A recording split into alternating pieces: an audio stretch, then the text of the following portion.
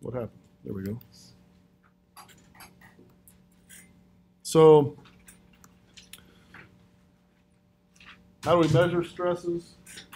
We already talked about integration of density logs. That's the best way to measure vertical stress. So we actually drill a hole, gather density log information, and then integrate it.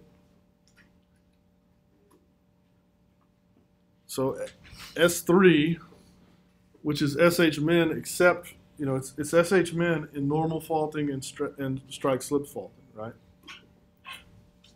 So in those two scenarios, it can be obtained from mini fracs, right? So these are, again, what we said, that if the pore pressure exceeds the minimum stress, then you're going to hydraulically fracture the rock. So if, another way to say that is if you've hydraulically fractured the rock, you've exceeded the minimum stress, and the minimum stress, S3 is SH min except for the reverse faulting scenario. And so what we can do is we can actually diagnostically fracture the rock. So not from a stimulation standpoint, not to get the well to produce, because at this point we're still drilling the well possibly and trying to understand the stress state. And so we do something called a mini frac or a DFIT, diagnostic fracture injection test. We'd intentionally create small fractures in the rock to probe it for SH min. Okay. We're going to talk about that in a little more detail. It's in chapter 6 of Zobac's book. The pore pressure can be measured directly while drilling or estimated from geophysical logs or seismic data.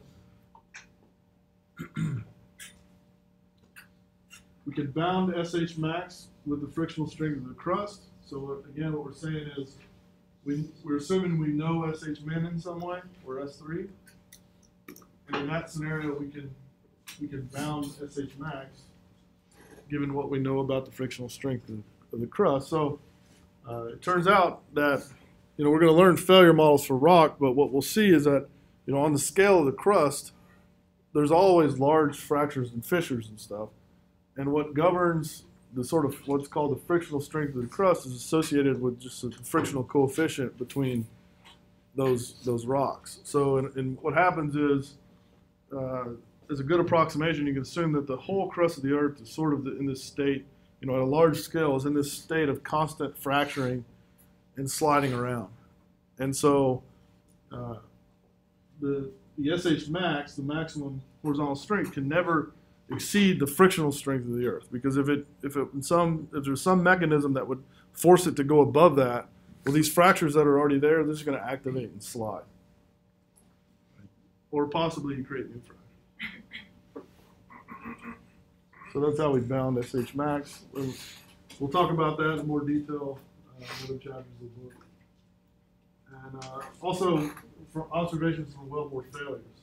So we'll spend a good amount of time looking at wellbore stability, and what we'll learn is that in almost every wellbore, there's some percentage of breakouts. So breakouts are, I think we looked at we defined that, or we looked at a picture of a breakout on the first day of class, right?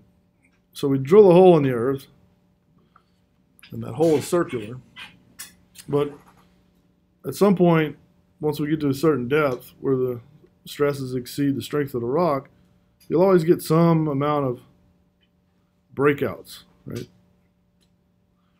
It turns out that these breakouts occur, well, if we have a good enough model, right? We can measure the size of those breakouts with borehole measurement calipers, essentially.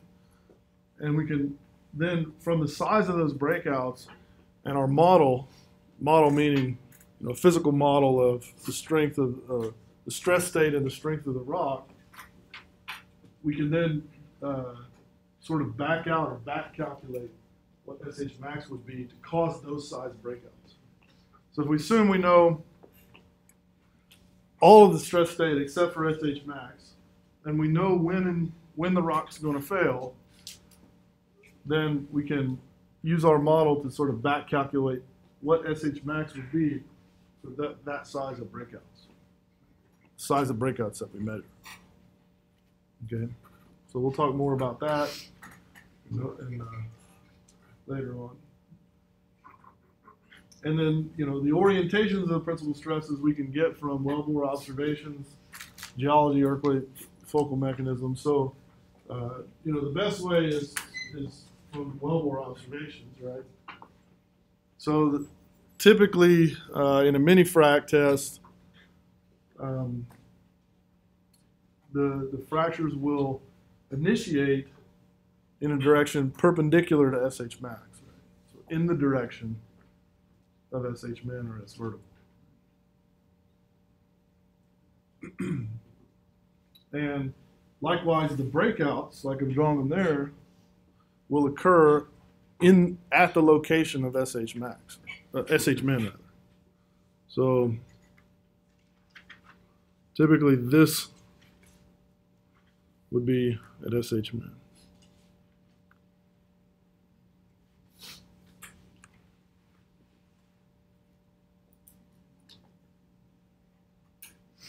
And so if we can use a teleview or wellbore calipers, then we can infer the directions of the principal stresses.